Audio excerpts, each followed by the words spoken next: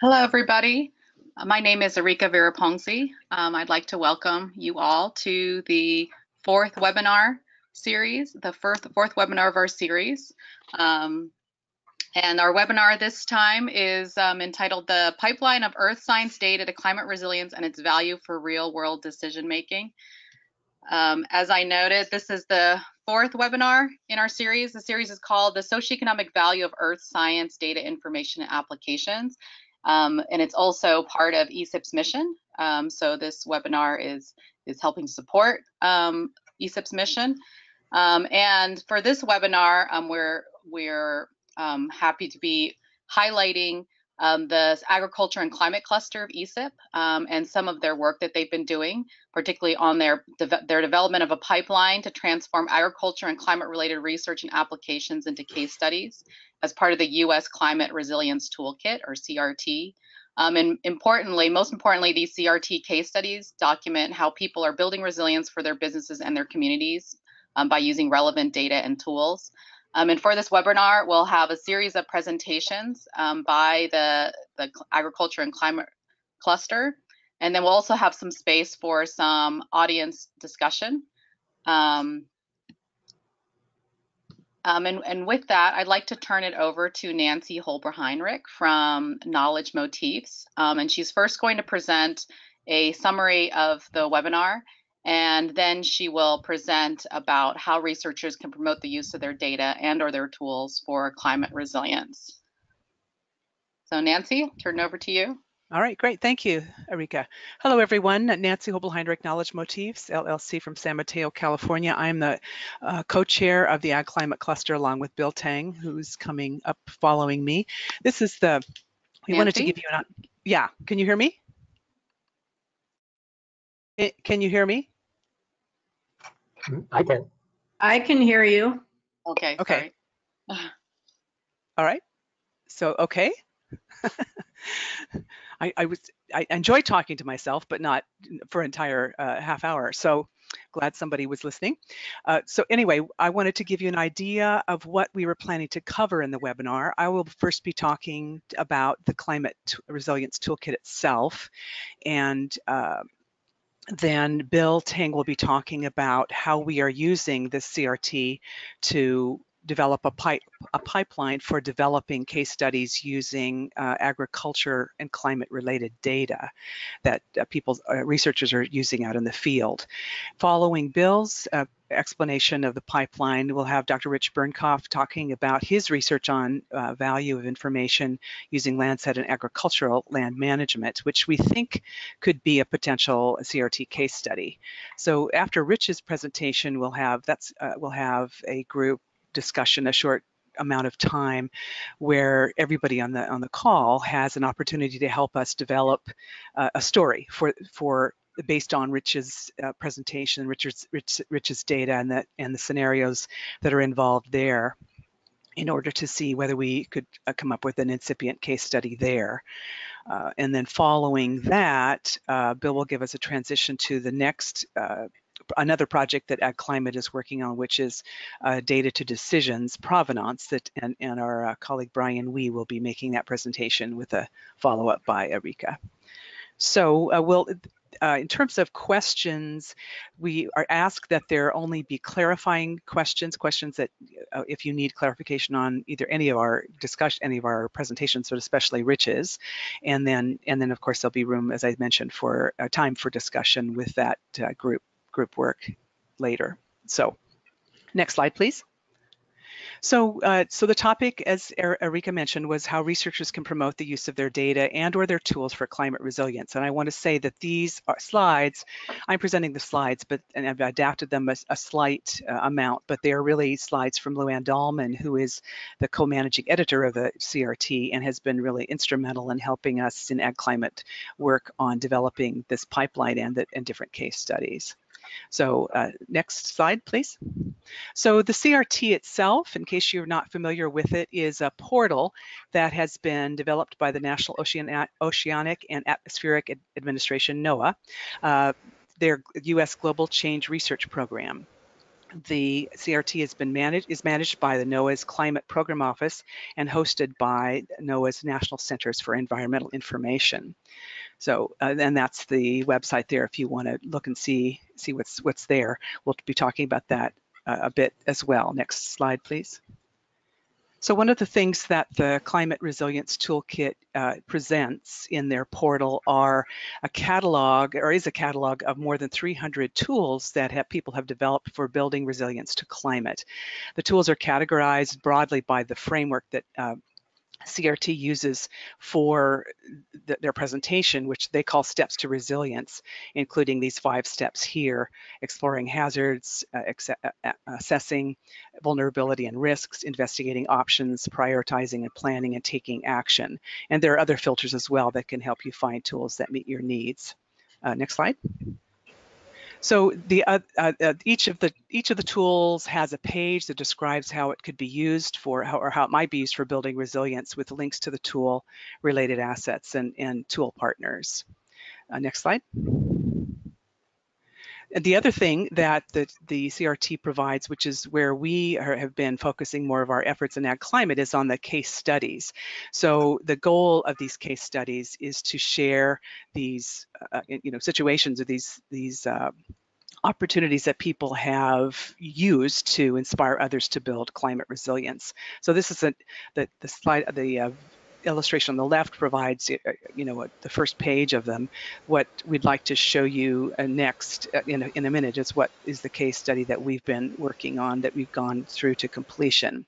So next slide.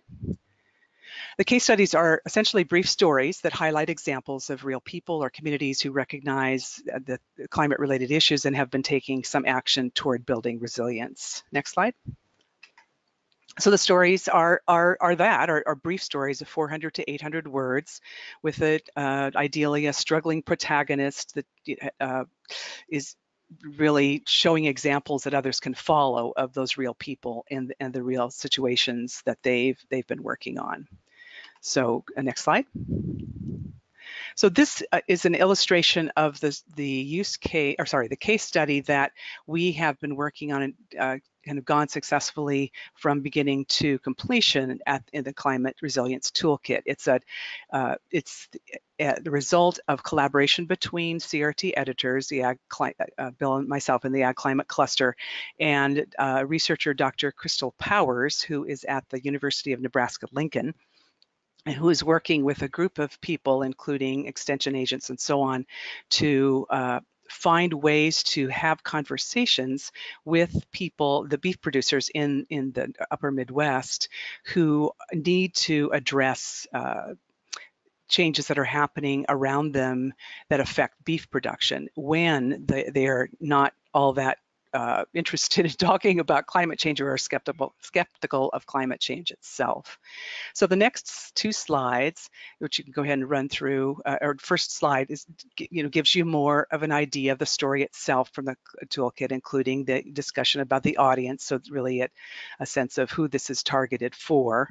And then the next slide, it describes some of the different steps of the process that Dr. Powers and her colleagues used to get to the point of providing some options to the stakeholders.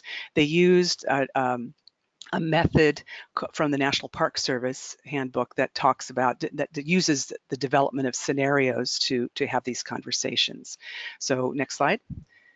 One of the things that they do in the course of the scenario building is to come up with artifacts that can help the people with whom they want to have the conversations think about their options. So this slide represents what was developed in the course of the process of the conversation building that helps beef producers identify what their options might be in different scenarios in winter, spring, where there might be warm, wet weather, warm, dry weather, cold, wet weather, etc. So you can see it's really an interesting tool that they came up with, and it's proved to be quite helpful. So the next slide then shows what they actually came up with in terms of options that these folks could use to deal with real operational issues and management when these different scenarios came up. So in terms of the next slide, in terms of the developing the story itself, there was a main character, there's a goal that the group was trying to work towards, an obstacle, which was the skepticism of the people with whom they're trying to have the conversation, and then the solution they came up with. So next slide. This represents a template that the CRT editors and others, and we have been using to help people develop case studies, that kind of story from the data that they're working on. And the idea here is that, researchers are often very interested in the research itself, the problems that they're trying to solve, but in order to communicate the science itself in a way that shows the value and shows people how the data, for instance, can be used, this is a simpler way to think about it. So we encourage you to think of this, keep this in mind, and we'll show it again when it comes to the conversations that we'll have about developing the case study. So keep this in mind as we hear from Rich. And then next slide. This whole approach is one that CRT editors have used based on the work that's been done by Randy Olson from the book Houston, We Have a Narrative, Why Science Needs Stories. So it's an excellent book and provides some really good examples. So next slide. So the way that it's been working is if you want to contribute a case study to the CRT, they ask you for 3 things, and we've been working with researchers to do this: draft text, relevant visuals, and a completed metadata template. Next slide. And so this is a result that came from what was Dr. Powers came up with. Editors use those assets to build the story, get her approval, and publish the case study. Next slide. So what's possible is a range of options for people who have text or tools to contribute. Anything from an outline of a story based on that template we looked at, all the way to a research article that's been published in a journal. Any of the or a draft in between. The CRT editors can accept any content along that continuum of story completeness. They work with your text and add headings and visuals, and then what's submitted is reviewed and approved before the story is published. So if you want to contribute, you can go to this place on the CRT website to submit either a tool or case study, or if you're interested if you've got ag climate data, then we're happy to talk with you as well. So the next slide. The CRT website is really, to summarize, is just a public face for federal efforts to build resilience, and the real goal is to encourage communities to take steps toward resilience. So next slide shows you Luann's contact information if you want to get to her directly and answer any questions. So next, I guess I hand it off to Bill. Oh, yes. Thank you, and turning my mute off. Hi, everyone. Thanks for joining the webinar, first of all. And this is Bill Teng. I'm a co-chair along with Nancy of the Agriculture and Climate Cluster of ESIP. So Nancy has described the CRT as case study and the importance of the story.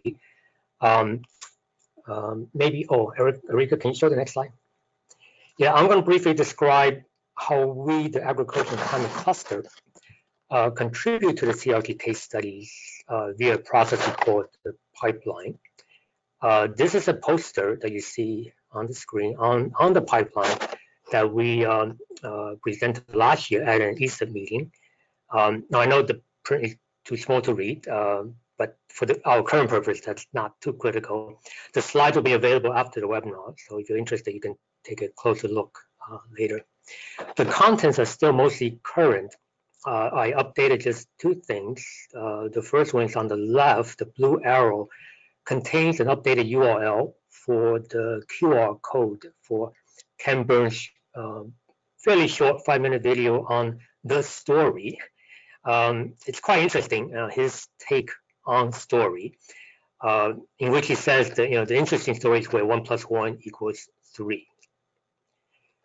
The second thing I changed on the right, outlined in red, is the CRT webpage that Nancy showed earlier for the scenario planning for beef production case study.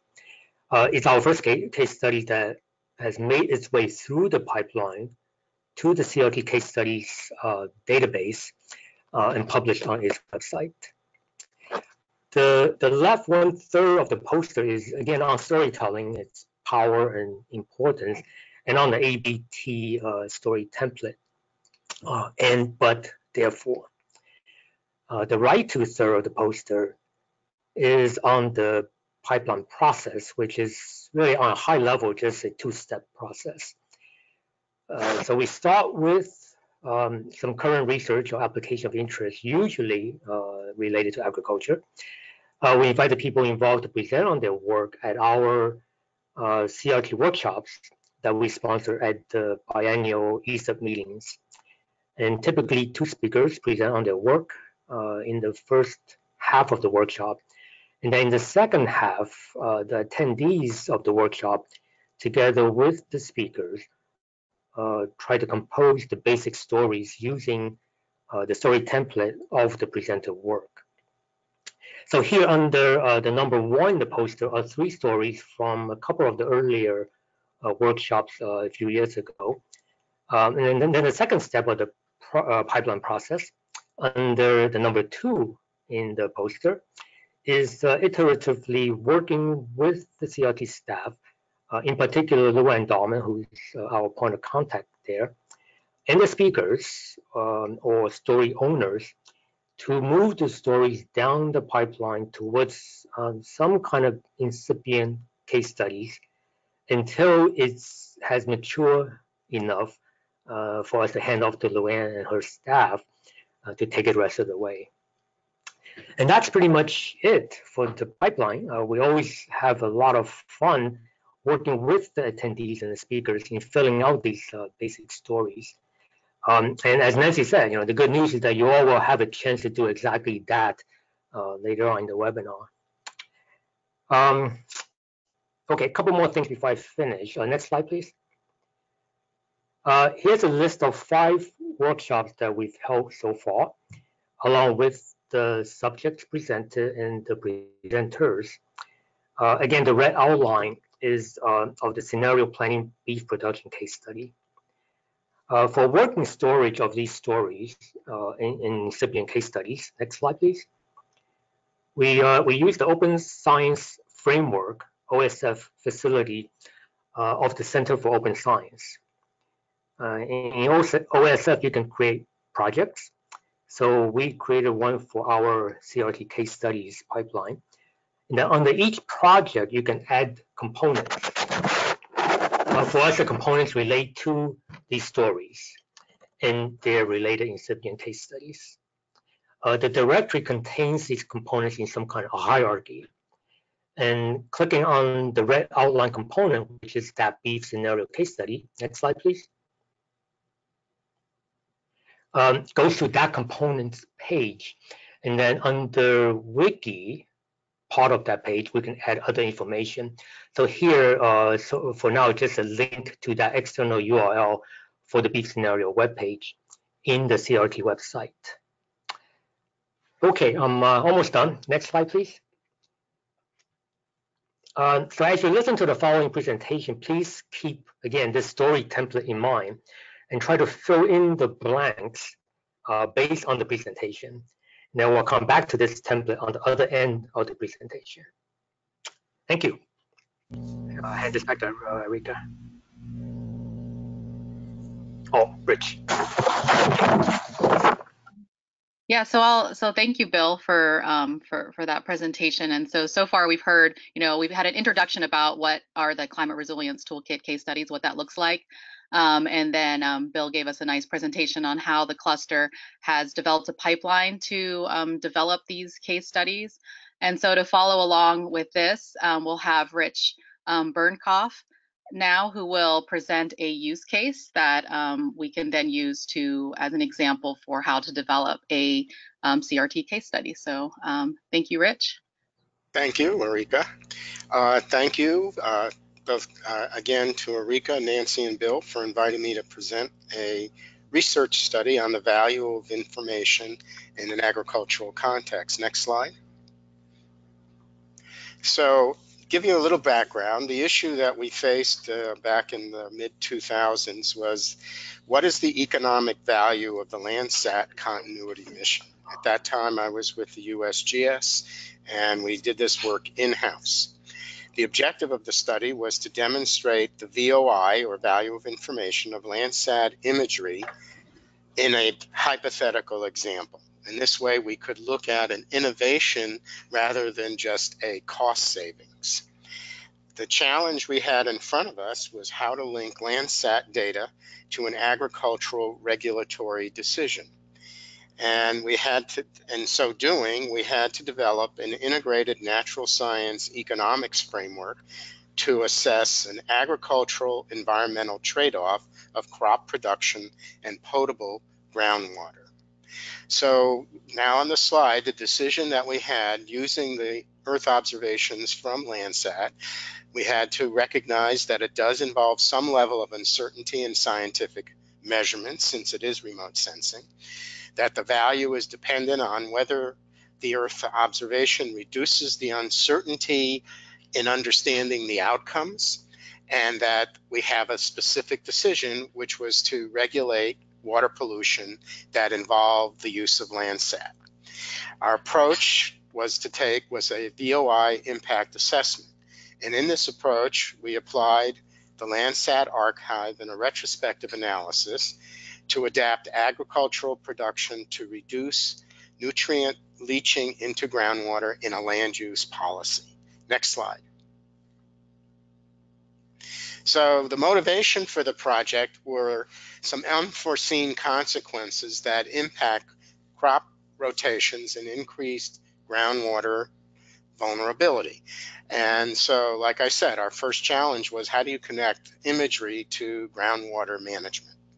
So one of the things that we first noticed is that there were a legislation that was passed for subsidies for biofuels. And if you look at these few images here for the years that we conducted the study, is that in the outlined field in yellow, during the time that the legislation was passed and implemented, the two pieces of legislation, you'll notice that the rotation of crops from corn yellow to soybean greens went away, and then finally came back in 2012. So we found that that was some kind of interesting, and that was supported by the statistical data that showed that there was an increase in corn production and a decline in soybean production because corn was tied to the biofuels. Next slide.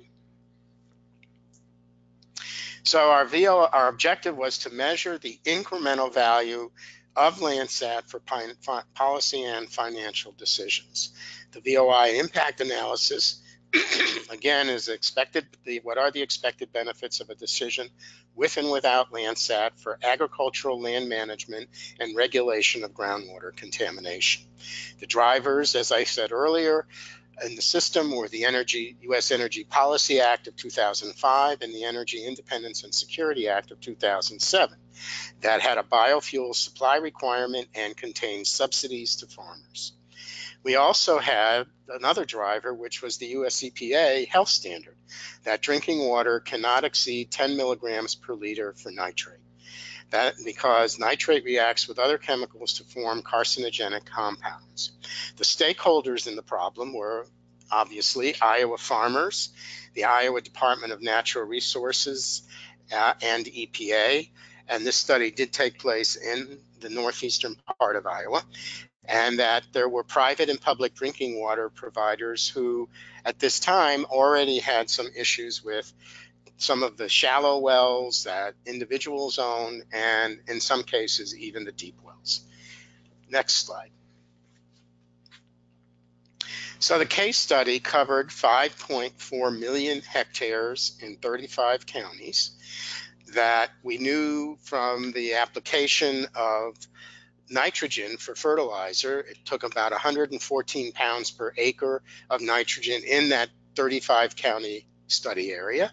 And that soybeans, and most of that 114 pounds leached into the soil. And soybeans took 3 pounds per acre of nitrogen, and it was an uptake, and so there was very little of the nitrogen that could migrate away from the site. We used the cropland data, USDA cropland data layer for production estimates for 2001 to 2010, and unbeknownst to me when I started this study, that 80% of drinking water in Iowa is from groundwater. We were able to get data about 32,000 wells that ranged in the privates from just below the surface all the way down to 1,220 meters.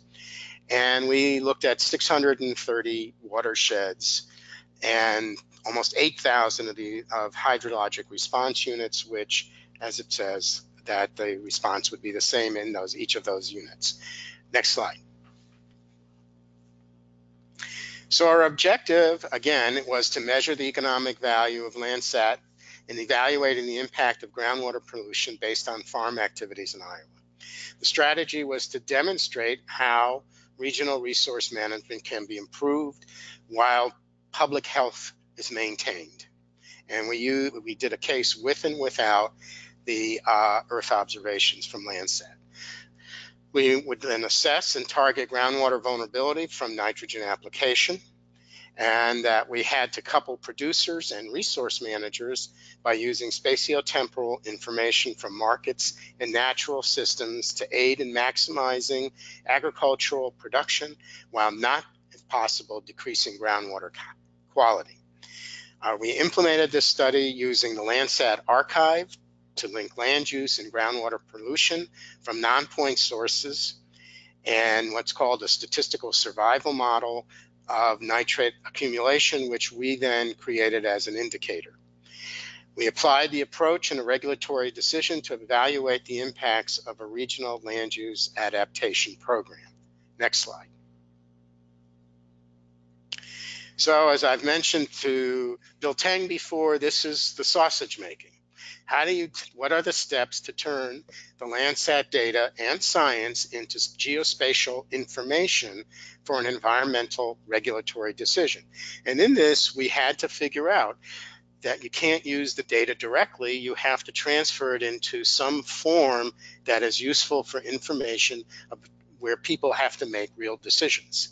So starting up in the right-hand corner of the slide, we have a cartoon of the physical process that goes on. And it's straightforward. You have corn, you plant the corn, you add some fertilizer, and it leaches out most of it into the soil, and then eventually makes it into either a shallow or a deep aquifer. That we were able to use the well data that we had, and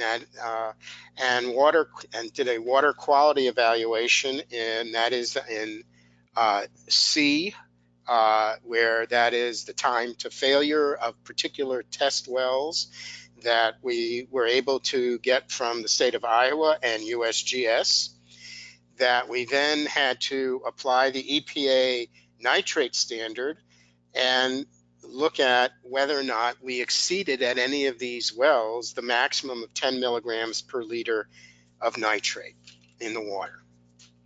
For the area, the study area in A, which is our 35 counties, we then had to look at this for a temporal land use baseline, which is based on slide part B from the Landsat imagery from 2001 to 2010. We then had to combine the 32,000 wells and land use over time in B to estimate what we call well capture zones of the drinking wells, and that is in figure D on the slide here. So for each well, we had to figure out what happened to the nitrate as it flowed from the surface at a particular place to a well that was remote in space from it. We calculated, let's see, okay, so then what we did is that in the bottom right-hand side, part E, is, and we did a statistical regression equation and then could forecast the time to failure or whether or not the well survived over a period of time based on the historical land use of each of the parcels in the 35 counties. Next slide. Okay, so we had to then calculate different types of numbers. We had to calculate the yield by crop for corn and soy. We had to express the trade-off between corn and soy crop production in dollars and surviving potable groundwater with replacement values such as bottled water. And so by that we could then look at the specific trade-off between how much production of the agricultural crops and then what does that cost us in terms of contaminated groundwater. So we calculated, like I said, the yield by crop in each year for each parcel, then multiplied that by the year's crop price to estimate total revenue to the farmers, and that we then applied the model for different combinations of revenue and water quality for each year for alternative patterns of land use in order for us to get a valid statistical sample. Using the Landsat indicator that we developed that I mentioned earlier for accumulated nitrate at a well from its capture zone, we could compare the amount and value of crops to the amount of loss in potable groundwater for alternative land uses over time.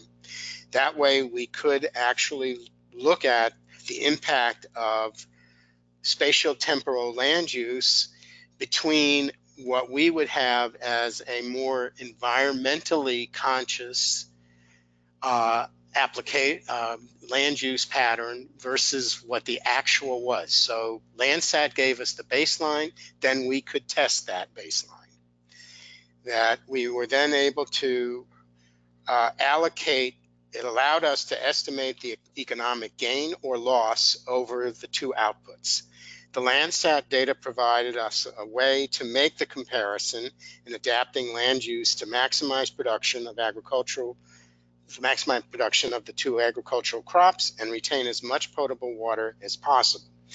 So we did find that between 2000 and 2010, some groundwater wells are threatened by nitrate contamination and could fail to maintain drinking water quality in the next 10 years because we did forecast out from that final date of 2010 that we estimated that if everything were just right, the maximum estimated VOI for adaptation of land use with Landsat is an annualized 858 million plus or minus about 200 million in 2010 dollars, and the net present value of $38.1 billion plus or minus 9 billion for the Iowa case study.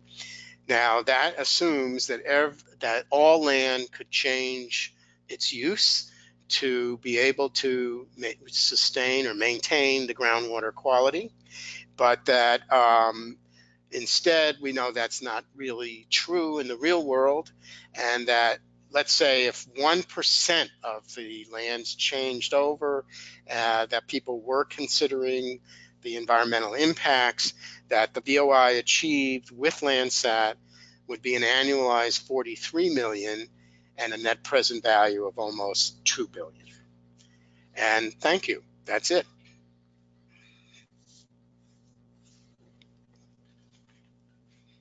Thank you, Rich, for presenting that use case. I think that really demonstrates some of the complexities in these use cases and how that can be a challenge to developing a CRT case study. And so now we have about 15 minutes for an audience discussion that will be led by Nancy. Okay, thank you, Arika. Yeah, very interesting, Rich. If what we're trying to do is come up with a main character, goal, obstacle, and so on, I think it would be interesting to get a sense of your sense of this, Rich, but also then if other people have ideas in mind about who a protagonist might be. It might, I mean, one thing to keep in mind is that we're really trying to think of a protagonist who could really use the data as presented and or the tool. I know, Rich, you talked about a Landsat indicator that you came up with as part of the research. So maybe that's something that we could think about too as a tool. But to start off the discussion, did you have a sense, as we've talked about it in the past, of who you think the main character would be in a story? I think in this story it would be either the county or the state of Iowa because of the responsibility, the health responsibilities, and also some of the groups that support the farmers to get the people aware that adding the fertilizer does have consequences. And what I found to be remarkable here is people don't know that they're drinking what they've put on the field. Yeah. Mm. Yeah. And, you know, and we've seen enough stories in the last decade or so of towns and individuals who were not aware, and they were then affected in a very negative way, illnesses, whatever it might be. So I Right. feel that there's a whole range of protagonists here, Mhm. and I don't, you know, and it's hard to even identify because it's a non-point source problem. All we can Right. say is the capture zone. Right. Right. But before we go on, I think someone has a question for Rich. Arika, you said someone has a question for Rich. Yes, there's a question, and maybe Rajendra can, I guess, ask it again if it's not clear what it is, but asking, is obstacle better than risk or uncertainty in climate science? I think it's risk because obstacle to me means somebody is not doing something that, well, I guess I'll put it a different way. The risk to me involves, are you making the right decisions with the information you have? And so what we were trying to do is, could we reduce the uncertainty of when the wells would have exceeded the standard, or maybe never, because the geology does change over space, that we could then say that the risk is reduced because of the contamination problem, because the uncertainty of the information was reduced, because we could make the connections between the satellite and the actual decision. Is that? Yeah, thank you, Rich. Yeah. Mm-hmm. Right, but in this case, as you're describing it, I mean, that if the goal is to, I mean, is the goal to reduce uncertainty there, or is the goal to ultimately to, as you said, suggested, Rich, reach the people whose responsibility is in the county or state of Iowa to know, let people know, let farmers know about the impacts in dollars, you know, in real value, Mm-hmm. economic value to the results of their actions. If the goal is to educate, that's one thing. If the goal is to, you know, reduce uncertainty, then are there different protagonists there who Yes, are? yes, Yeah, there are, yeah. because the reduction, the decision maker, in the way you just said it, there are two sets of decision makers. The Mm-hmm. first decision maker, and we ran into this in another study, is the decision maker has to decide whether or not the well, you know, in the future, will the well exceed, Mm-hmm. which is a question of uncertainty and risk. As far as the users of the water, getting the information about that could be an obstacle because of, for whatever management reasons there might be. You know, I can even, off the top of my head, I can think if there's a landowner versus a land renter, then whose interest is being served if I have to change the crop? because the payoffs are all different. But there's the obstacle, and we did run into this a little bit, as to whether or not the farmers themselves are willing to sacrifice the revenue, and kind of, if they don't have the information, they are at risk, but it's a different risk. That's a true health risk as opposed to a decision risk, where you're reducing uncertainty in the process. Right, right. Yeah, well, I mean, and anybody wants to jump in here and suggest anything or ask questions or contribute to the conversation, you are more than welcome. I don't need to I'm just here to guide and kind of keep things going. But if anybody has thoughts, please jump in. I'll take a pause and see if anybody does. Yeah, this is Bill. I just want to add that it seems like, Nancy already mentioned 2 possible storylines. So there could be multiple stories. And so I'll be interested to hear what other people have thought of as you were listening to Rich.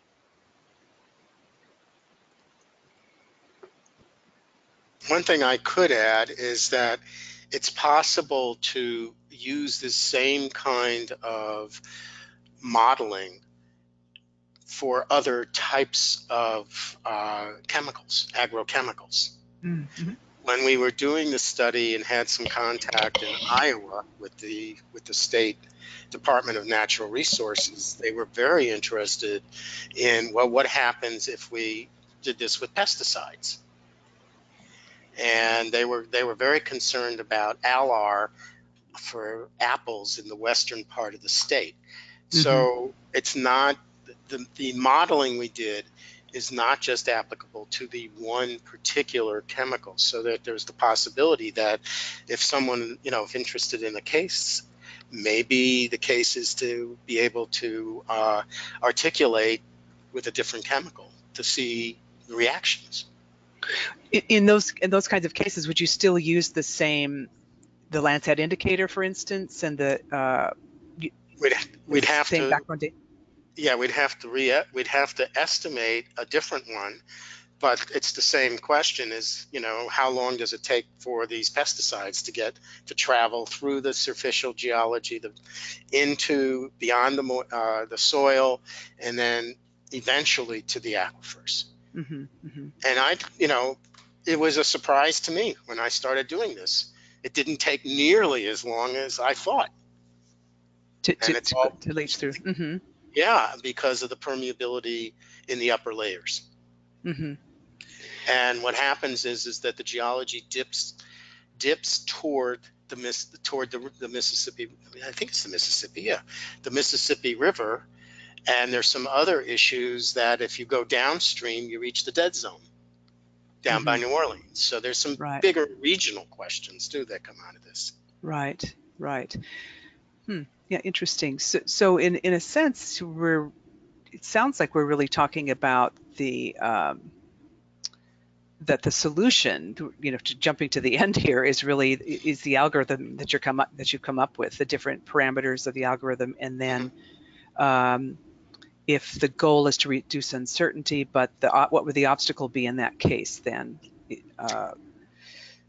It's just like you said, is to get people aware. Yeah. And who is going to transfer that information to the individuals? Mm-hmm, mm-hmm. So the obstacle is translation of the data, the complex data then, yeah. Mm-hmm. It's even reaching the people. Yeah. Because who's going to tell, I can tell you this study took us 3 years to do. And so through all that, we had to learn about it. On the other hand, it wouldn't take that long to communicate to a person who is familiar with the area and with the problems to be able to translate that into something fairly straightforward. Mm-hmm. Yeah, seems like an approach that could be used there. Anybody else have any thoughts or comments based on what you've heard? Don't be shy.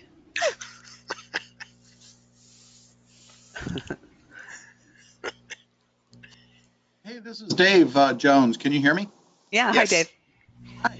I was just wondering if, you know, the telling of the stories is great, and I'm wondering if Climate Resilience Toolkit or there's maybe the climate cluster has a plan to offer data like geospatial data that can support these stories that can be told in a mapping environment.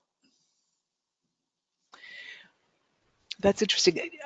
Actually, that's kind of a nice segue in some ways into our next the next project we're working on. Although I guess I don't know where we are time-wise, Arika, but in the CRT itself, there are usually references to the data that are being used. So, for instance, with the beef production case study that we worked with, a lot of the climate data that the stakeholders use to to come up with that artifact of the the different scenarios with the cows and the trucks and all that sort of thing came from the National Climate Assessment report. So and within that report there are different data citations to different data sets and so on that are below there, but CRT tries to do that as much as possible to the extent that they can get it from the people who are contributing the data. So, contributing the story. So yeah, that's definitely possible to do. I don't know one of the things that we're, just to give a little précis of what Brian will be talking about, is that we're seeing how important that connection is, from the data that's being used to decisions. And so I won't take away Brian's thunder, but that's something that has been a question for us as well. Yeah, and go ahead. And thank you. I'm looking for links to not real complex data, but data services, web map services. You're kind of going in and out, Dave. Oh, sorry. Not sure how to fix that. You said last I heard was looking for. Yeah, looking for geospatial data services. Mm-hmm. That could be offered because many people don't know how to deal with all the raw data and the NetCDF. Right. Services be offered that help tell this story, because then you can combine the story with geospatial data. Mm-hmm. Mm-hmm. Well, Dave, that's something we had to grapple with in our research. I'm an economist, so I know very little about the science. Like I said, I did work at USGS, but that's the crux of the issue: is how do you transfer the data from the imagery into something that is information that's useful in decision making. That was the hardest part of the study, is that translation, because it has to be available, it has to be consistent through time, and it has to be assured that it will continue. Mm-hmm. Just to add to that, this is Bill. So Dave, the CRT, the case study, as Nancy said, do reference the data wherever they can, but none of those, as far as I know, is in any kind of analysis-ready form, which is, I think, what you're wanting to see be available. So when Brian talks about the project, the data to decisions project, I think he'll touch on that as well. Okay, thanks everybody.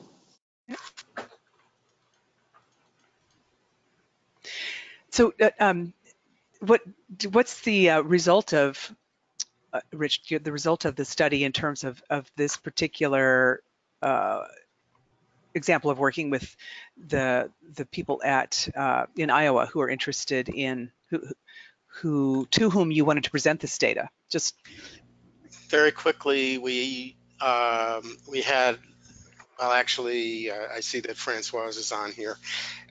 Jay Perlman and I went to Iowa to meet with the Farm Bureau, and we had a pleasant discussion. But I think what we needed to do was, I think what you guys are trying to do, which is how do you simply put what the issue is and how do you grab their attention without it becoming kind of an argument over why'd you pick us? Mm-hmm. And I felt that we weren't there to really try to sell them anything. We were there to get their attention and say, let's try an experiment to see whether or not if we use this kind of indicator, will it change any minds about how people use the land? Mm-hmm. And now we're getting into all kinds of political, economic questions that lots of people don't want to face. Right, right. But I don't see how the water is going to survive, because when we first started the study, like I said, we found places that were already above the water quality standard. Mm-hmm. And people were still drinking that water.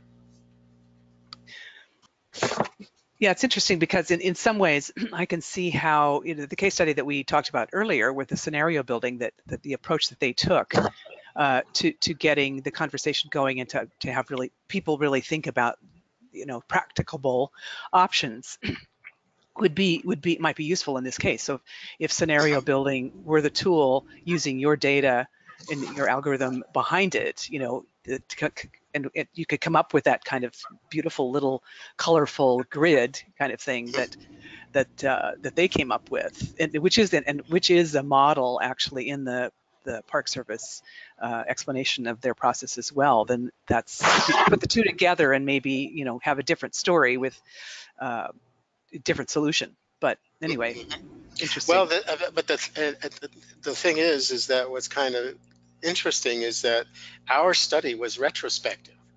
So these people lived through this period. Mm. And that's what was so intriguing about the discussion we had, is that we had the actual thing that happened. Mm-hmm. It wasn't us. And then we built the scenario going forward, saying that there was no friction in a real estate market for transactions that allowed you to consider the environmental quality associated with the water. Mm. Well, I think the other thing is that there's probably not so, it's difficult to assign value, economic value, to the healthy, to good water too, in terms of the health considerations. That's sometimes a very difficult part of the equation to prove. How much value is there in to people, to society in having that kind of healthful, better health condition. Yeah, we took an easy way out. We said you had to replace it. You had to replace it with bottled water. Mm-hmm. And that gets expensive very quickly. Especially if you're watering crops, yeah. Right. It's a lot of water bottles. Right. Well, I don't know if it's the same thing as far as putting that, and that brings up, it's an interesting question, because that is a question in the Central Valley of California. Mm-hmm. Is if you extract the groundwater, at some point, what is the water quality from all the stuff that was put in at the surface, and are you putting it back on the plants, which is what's happening? How valuable is that water? I don't know what it means to water plants with containing all of the bad stuff. Yeah. Okay, well, it looks like we're running out of time. We've got our timekeeper is telling us to move on here. So just to remind you all, this is the kind of thing we've been doing at our sessions, usually winter and summer meetings at ESIP, and also we often hear these kind of presentations on our monthly calls as well. So if you're interested in this kind of topic and approach, or have one of your own tool or your own data, please let us know. I'm going to hand it to Bill now. Yes, thanks, Nancy. So that's part of how the sausage is made in our case, to generate these stories that eventually become the CRT case studies. Before we get to the last part of the webinar, let me do a quick summary. So Nancy began with the CRT, its goal of building resilience, including its case studies features and stories. I then described our process for generating these stories and moving them down the pipeline towards becoming CRT case studies. And the story template plays a key role in all of this. And then Rich presenting his study and the group helping to formulate that initial story for his study is essentially the pipeline in action. As Nancy said, this is pretty much what we do in our workshops. The next and last presentation will place all that we've discussed so far in a larger context, that is the tracing of the provenance of decisions, including those contained within the CRT case studies. So I guess the next slide, and I'll pass this on to Brian. All right, Bill, thanks. Can you hear me? Yes. Okay, so next slide. Now this is only a one slide presentation and next. So this is a project that is funded by the ESIP lab, and my co-PIs are Bill, Nancy on the phone, Tom Narock, and Arif Rustam, who is Bill Teng's colleague. So there are a total of 5 of us on this project, and there's insufficient time to talk about the entire project. So this is just a teaser, and we may have a separate presentation at some future point in time. But to give you the problem that we're trying to solve, the problem that I'm about to state is outside the scope of our project. And on the screen, you see where our project is. It's which I will describe. But what I'm about to describe next is outside the scope of our project. What we are trying to enable in many years' time is, if you as a resilience planner, say you are a resilience planner in somewhere in North Carolina, and you have received monies from the federal government to make your city more flood proof, how do you do it? How do you use floodplain maps? How do you use data from NOAA models that estimate the amount of storm surge coming in a future storm? How do you connect all of those and trace and relate it to a decision? So in the far future, meaning 7 to 8, 10 years from now, what we are trying to do, again, which is not within the scope of the project, is to let that resilience planner in North Carolina feed a 2 or 3 page document, almost like a request for proposals to fortify that city, feed that document of that RFP to a machine. The machine will actually use natural language processing to retrieve solutions that other cities, for example, New Jersey, which was hit by Hurricane Sandy, it will retrieve relevant resilience solutions that have already been drafted and tested by other jurisdictions. And these solutions that the machine retrieves will go all the way from the implementation measures that the cities, or in this case, say New Jersey, how did New Jersey prevent, how is New Jersey addressing future potential flooding? And what were the alternatives that they considered? How are these alternatives linked to model data and raw observation data?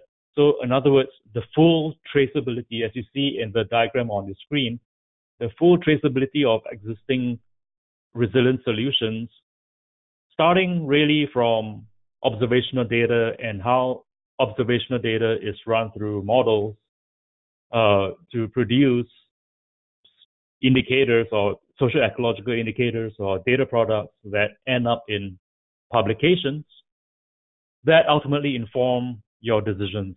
And so again, that scenario that I described between New Jersey and North Carolina, that is not within the scope of this project, but that is what we are trying to enable within the project called Data to Decisions Provenance we are trying to figure out what you need to develop in terms of technology that would allow a machine to quote unquote read or parse the RFP that the North Carolina city manager puts into the machine, to getting the machine to figure out what are the relevant resilience solutions already out there, to also getting the machine to figure out how do you put the disparate pieces together of a solution, an existing solution like that in New Jersey.